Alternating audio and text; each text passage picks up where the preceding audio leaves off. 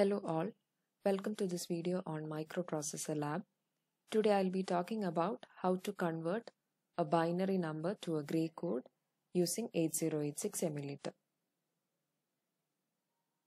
Now a gray code is belonging to a category called as minimum change codes. This is because only one bit in the code group changes when going from one step to the next. It is also an unweighted code, which means that no specific weights will be assigned to the bit positions. This makes it unsuitable for the arithmetic operations. It has a lot of applications in fields such as error-free transmission of digital signals, labeling axis of a Carnot map, genetic algorithm, angle measuring devices, etc.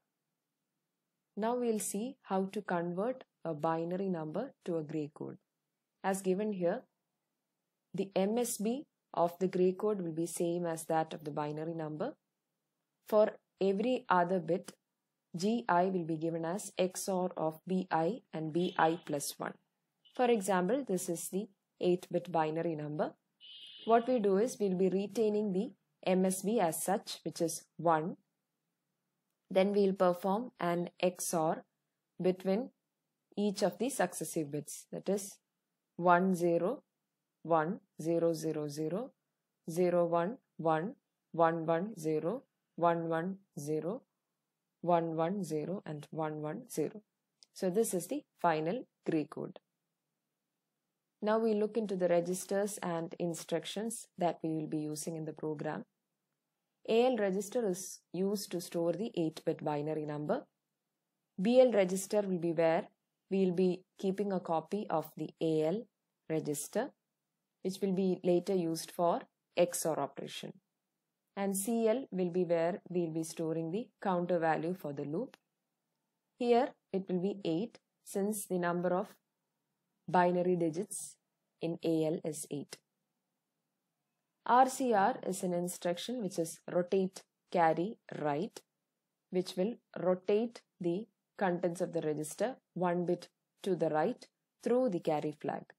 For example, for 1-bit rotation, we'll have the carry flag placed at the right side because this is the rotation to the right by 1 bit.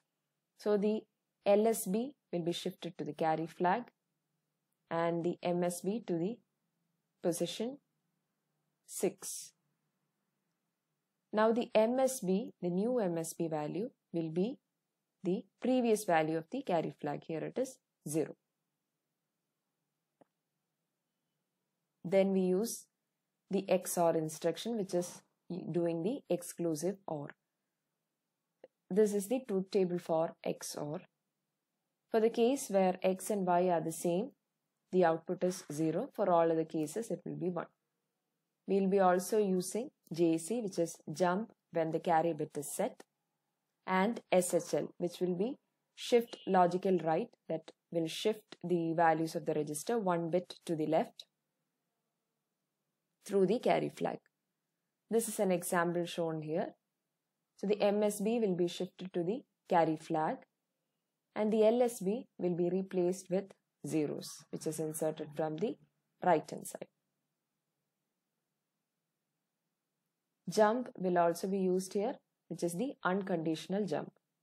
And we also use loop, which will transfer the control to the specified label as long as the value of CX register is not 0, and each loop will decrement the value of CX by 1. Now we'll look into the logic of what we'll be doing in the program that follows. We'll store an 8-bit binary number in a register. We'll keep a copy of it, and on one of the copies we'll perform a rotation to the right through the carry flag. This will be the result.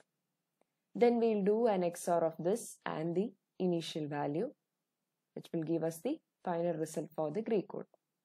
Then we'll use the SHL instruction that will shift out the bits through the left side in order to display the final result. Now we'll move on to the program.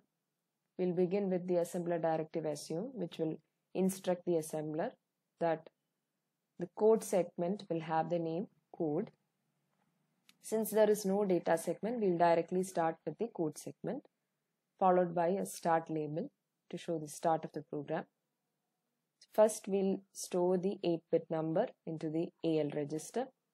I've added a suffix B here. Now this program is written based on the format that is used in the 8086 emulator.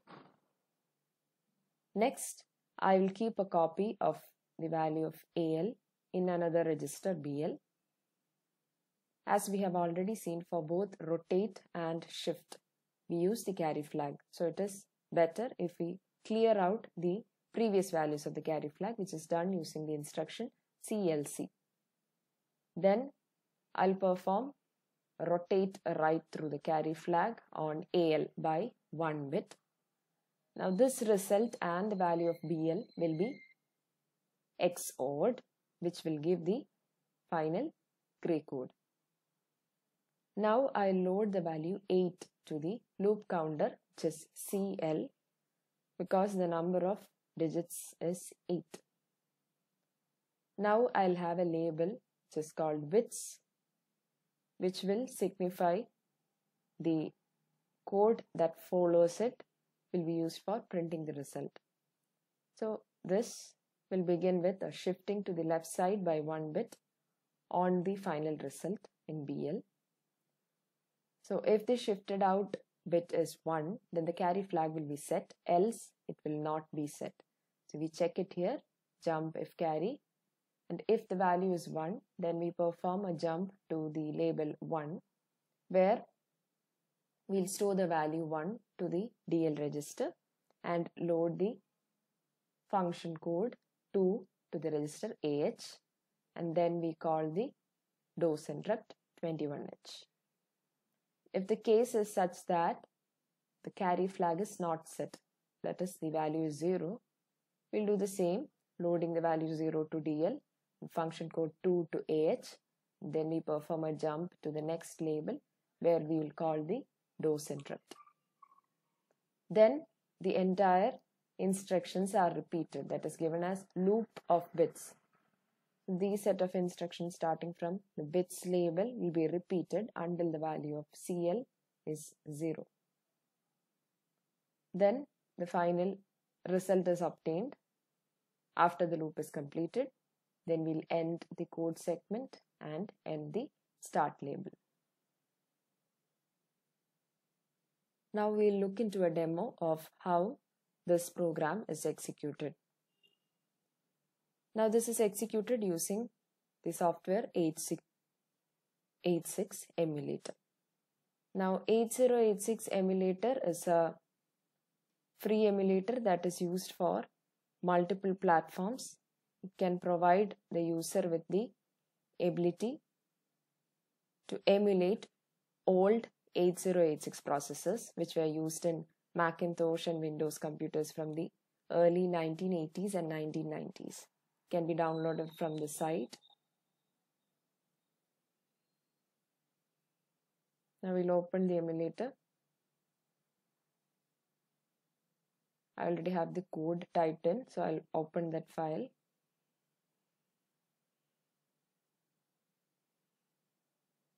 Now I'll emulate the code, and I'm executing the code in a single run, so I'll use the run button.